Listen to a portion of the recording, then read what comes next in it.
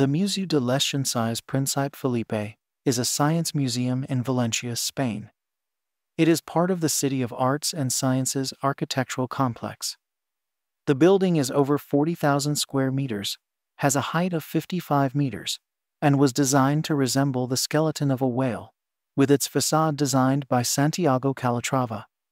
Construction started around 1994, and the building was inaugurated in 2000, following an investment of 26 million pesetas.